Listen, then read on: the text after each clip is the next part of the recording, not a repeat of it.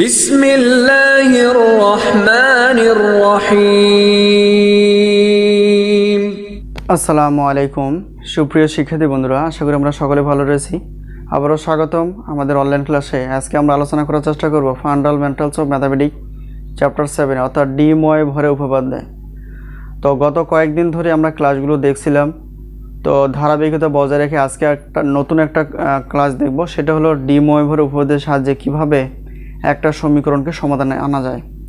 তো যাই হোক, তোমরা থাম্বনেলে যে প্রশ্নটি দেখতে পাচ্ছ সেই প্রশ্নটি আজকে আমরা আলোচনা করার চেষ্টা করব। খুবই গুরুত্বপূর্ণ একটি প্রশ্ন। তো আরেকটা কথা বলে নিই, যদি আগের ক্লাসগুলো এই চ্যাপ্টার না দেখে থাকো অবশ্যই দেখে নিবা, এই ভিডিও ডিসক্রিপশন বক্সে দেওয়া থাকবে। তো যাই হোক, আজকে যে গুরুত্বপূর্ণ প্রশ্নটি সেটা সমাধান করার আগে কিছু কথা আমাদের জানা থাকা প্রয়োজন। যে প্রথমে যে কথা বলছে যে n যদি যোগবোধক পূর্ণসংখ্যা হয়, তো ডি ময়ভরের উপপাদ্য আছে, একটা হলো যোগবোধক পূর্ণসংখ্যা আর একটা হলো বিয়োগবোধক পূর্ণসংখ্যা। তো দুইটার মধ্যে একটা আমরা আলোচনা করে ফেলছি, দুইটাই হয়তো সম্ভবত আলোচনা করে ফেলছি, তোমরা দেখে নেবা। তাহলে ওই ক্লাসটা দেখতে পারলে এই ক্লাসটা আমাদের অনেক সহজ হবে। তো যাই হোক, যোগবোধক বললে, যোগবোধক যদি বলে তার মানে যোগবোধক বলতে n সমান n এরকম আমরা বুঝি। আর যদি বিয়োগবোধক বুঝি তাহলে কী হবে, n সমান কী হবে -n এরকম। সোজা কথা, এটা যদি m হয় অর্থাৎ n এর পূর্বে যদি m বসায় তাহলে কোনো মানের পরিবর্তন হবে না, অর্থাৎ সূত্রটা প্রমাণিত হবে। n এর জায়গায় যদি m বসায় কখন, যখন যোগবোধক মানে এখানে যোগ, আর যখন বিয়োগবোধক বুঝাবে তখন n এর পরিবর্তে মাইনাস, তখন কি বসবো -m। এটি হলো তফাৎ। তো যেহেতু যোগবোধক বলছে তাহলে n এর পরিবর্তে m বসাতে পারবো, অথবা m এর পরিবর্তে আমরা n বসে কাজ করব। ঠিক আছে, আশা করি বিষয়টি ক্লিয়ার। এখন আমাদের করণীয় কাজ হলো, এখানে দেখো তো এখানে কি বলছে। তো এরকম সাইড আর এরকম সাইড আমাদের কি, এরকম সাইড বাম সাইড থেকে ডান সাইডটা আমাদের দেখাতে হবে। তো প্রথমেতে করণীয় কাজ হলো আমাদের সূত্রটাকে একটু রিপিট করা, যেমন cos theta plus minus i sine theta to the পাওয়ার আমরা জানি n, তখন পাওয়ারটা থিটার সঙ্গে শুধু গুণ হয়ে যায়,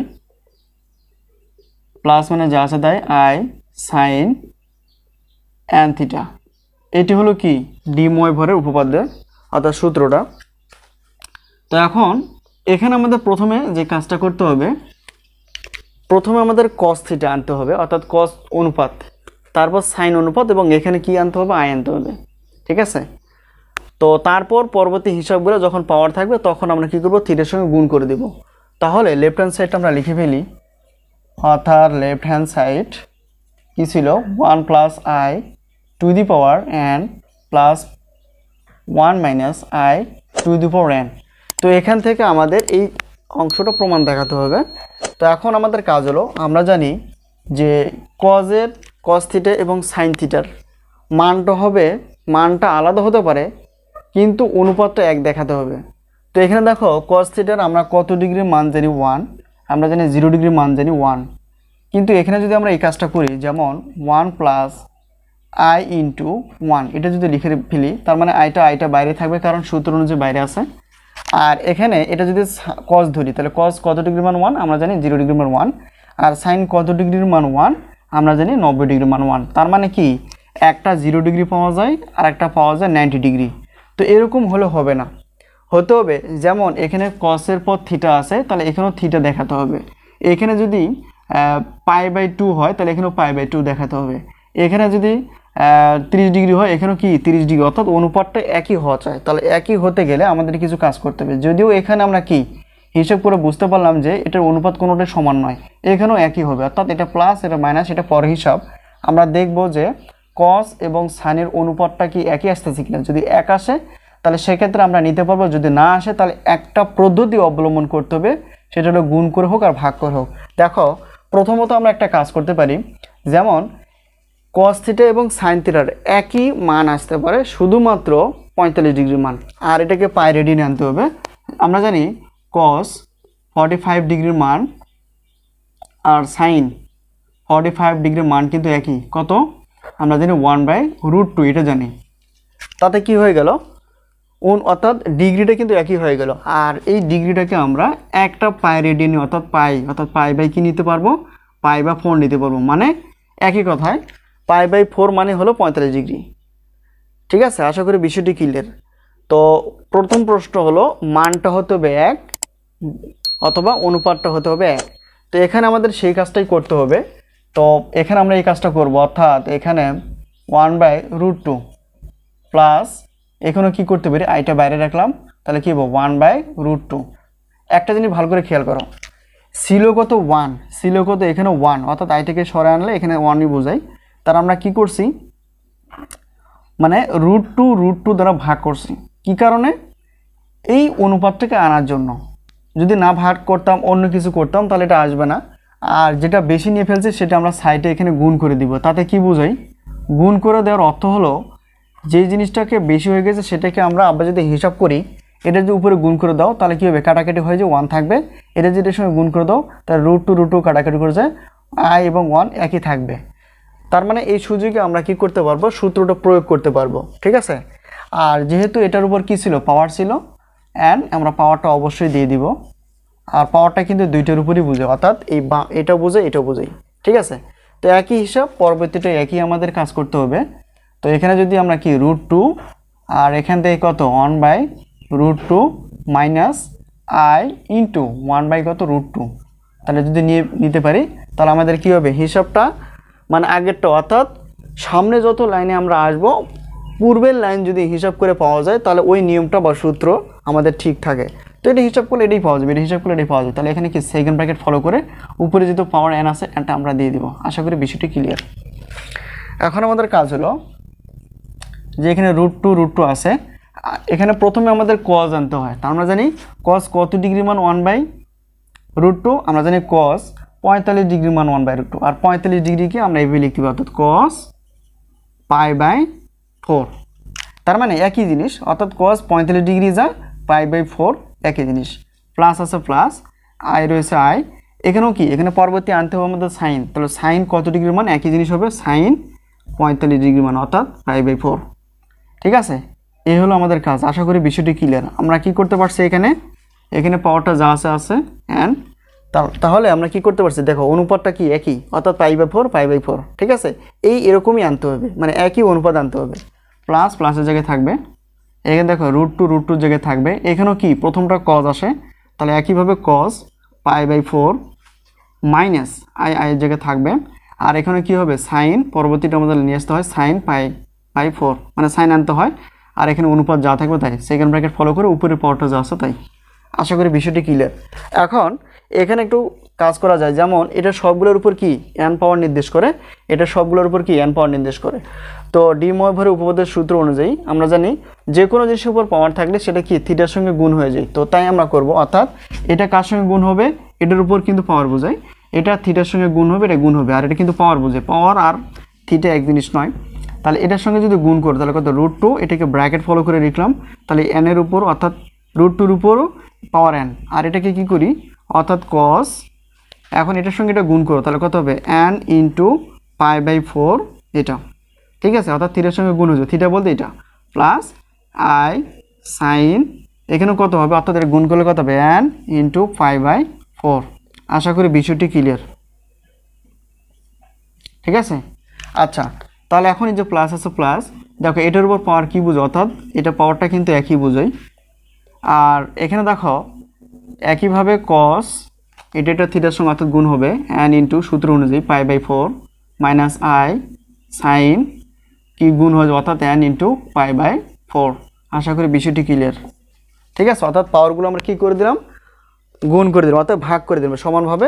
যার এটা হিসাব করলে কত আসে, এটা যদি হিসাব করে, রুট মানে আমরা জানি রুট মানে হাফ, রুট মানে কি হাফ। আর এখানে কি আসছিল, এখানে পাওয়ার যা আছে তাই n, আর মানে রুট বলতে যেটা যে আছে তাই আমরা সূচকের নিয়ম অনুযায়ী জানি, এটা রুট মানে পাওয়ারটা হাফ হবে এটা। আর এখানে হিসাব করলে কত হবে, cos উপরে গুণ করলে হবে n, এটা হলো π/4 প্লাস আই সাইন কত আসতেছে, এর উপরে গুণ করলে কত হবে n π/4 ব্র্যাকেট, পরটা দেখো প্লাস, এখানে দেখো এটাও যদি ভেঙে ফেলি তার মানে কত হবে এটা, অর্থাৎ রুট মানে 1/2, এটা মনে রাখতে হবে। আর এখানে পাওয়ারটা যা আছে তাই, এখানে দেখো হিসাব করলে কত, cos উপরে গুণ করলে কত হবে n π/4 প্লাস, সরি মাইনাস এখানে আছে, এখানে আই জায়গায় থাকবে সাইন, এটা উপরে গুণ করলে অর্থাৎ n π/4। ঠিক আছে, এই হলো আমাদের কাজ। আশা করি বিষয়টি ক্লিয়ার। আমরা ব্র্যাকেট দিয়ে রাখবো। তো এখন এখান থেকে একটু খেয়াল করো, এটাকে একটা পদ ধরো, এটাকে একটা পদ ধরো। পদ বলতে কি দেখো, সবগুলো মিলে যদি একটা হয়, এখানে মাঝখানে প্লাস, সবগুলো মিলে যদি একটু ভিন্ন কোয়ালিটির হয়, তাহলে এখানে দেখো এই টু আমরা জানি পাওয়ার পরে গুণ হয় সূচকের নিয়ম অনুযায়ী, a to the power m to the power n, সেই সূত্র অনুযায়ী, অর্থাৎ a to the power m to the power n, তখন কী হয়ে যায়, পাওয়ারে কী হয়ে যায়, গুণ হয়ে যায়। তার মানে কি এখানে ভিত্তি হিসেবে 2 আছে, এখানে উপরে যদি গুণ করে দাও তাহলে n/2 থাকতেছে, মানে n দিয়ে 1কে গুণ করলে হবে n/2। আর এখানে দেখো হিসাব করলে কি আসে, এখানে হিসাব করলে cos nπ/4 plus i sin nπ/4। আচ্ছা, এখানে এটা করব প্লাস, এটা যদি ভেঙে ফেলি অর্থাৎ হিসাব করি, তাহলে এখানে একই, অর্থাৎ উপরে গুণ করলে n/2। আর এখান থেকে কত আসছে, অর্থাৎ cos nπ/4 minus i sin nπ/4, ঠিক আছে। এখন তো এখানে একটু কাজ করতে পারি, দেখো এখানে এটা কমন নেওয়া যায়, এটা কমন, অর্থাৎ দেখো এই পাশ থেকে এটা কমন বলতে একই জিনিস পাওয়া যায় 2 অংশে বা 3 অংশে। তাহলে এখান থেকে যদি কমন নেই, কত এটা থাকে, আর কমন নেওয়ার পর তাহলে কি ব্র্যাকেট, অর্থাৎ এটা কমন নিলাম, এখান থেকে কমন নিলাম, তাহলে থাকতেছি অর্থাৎ cos nπ/4 plus i sin nπ/4। আচ্ছা, প্লাস এখানে প্লাস থাকবে, আর এখানে দেখো cos nπ/4 মাইনাস আছে, তাহলে i sin nπ/4, ঠিক আছে। এটা কমন নিলাম, তো কমন আবার যদি গুণ করে ফেলো আগেরটা কিন্তু চলে আসবে। তো এখন যদি কাটাকাটি যায় কাটাকাটি করতে হবে, আর যদি না যায় তাহলে কাটাকাটি করা যাবে না। তাহলে দেখো এটা একটু কাটাকাটি যায়, তাহলে plus i sin nπ/4 minus এটা, অর্থাৎ একটা পজিটিভ এবং একটা নেগেটিভ একই মতো হলে তখন কি হয়ে যায়, কাটা হয়ে যায়। তো আশা করি বিষয়টি ক্লিয়ার। তো এই লাইনটা আমরা নিচে উপরে লিখব। দেখো এখানে খেয়াল করো, এখান থেকে কি পাওয়া যায়, এখান থেকে 2 টু দি পাওয়ার এখানে n/2 পাওয়া যায়। আর এখান থেকে কাটাকাটির উপর কি থাকে, এখানে দেখো এর আগে প্লাস চিহ্ন আর এটার আগে প্লাস চিহ্ন, তার মানে একটা cos n/2 মানে একটা, এখানে একটা, তার মানে যোগ করলে হবে কয়টা, 2টা cos nπ/4। তো এখন আমাদের প্রমাণটা দেখাতে হবে এরকম, তো এরকম আমরা নেশার চেষ্টা করব। তো দেখো এখানে এটা ঠিকই আছে, অর্থাৎ cos nπ/4 এটা ঠিক আছে, কিন্তু এই জায়গাটা ঠিক নাই, অর্থাৎ এরকম বানাতে হবে। তাহলে আমাদের কি করতে হবে, দেখো এখানে এটা পাওয়ার হিসেবে যা আছে তাই, তো এটা 2, এটার উপর পাওয়ার কিছু না, আমরা জানি কোনো জিনিসের উপর পাওয়ার না থাকলে 1 থাকে, আর এটাকে একটু আলাদা লিখলাম বোঝার সুবিধার্থে। তাহলে এখন দেখো সূচকের সূত্র অনুযায়ী a to the power m into a to the power n হলে আমরা সূত্র অর্থাৎ গুণের সময় পাওয়ার কী হয়ে যায়, যোগ হয়ে যায়।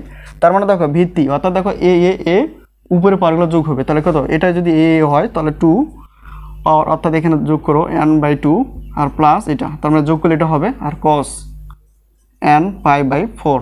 আশা করি বিষয়টি ক্লিয়ার। এরপর দেখো এখানে 2, এটা যদি লসাগু করি তাহলে 2, তাহলে কত n+2, ঠিক আছে, অর্থাৎ cos nπ/4। তো আমাদের যদি প্রমাণটা হয়ে যায় তাহলে আর কিছু করার দরকার নেই, অর্থাৎ এটা হলো রাইট হ্যান্ড সাইড, ঠিক আছে। তো লেফট হ্যান্ড সাইডের সঙ্গে রাইট হ্যান্ড সাইড আমরা দেখাতে পারলাম। তো এটি আমাদের কি দেখানো হয়ে গেল। তো আশা করি আমরা ক্লাসটি বুঝতে পারছি। যদি কোনো জায়গায় বুঝতে অসুবিধা অবশ্যই কমেন্টসে লেখার চেষ্টা করবো। তো আজকে এই পর্যন্তই, পরবর্তী ক্লাসগুলো দেখার জন্য আমন্ত্রণ রেখে শেষ করছি। আল্লাহ হাফেজ।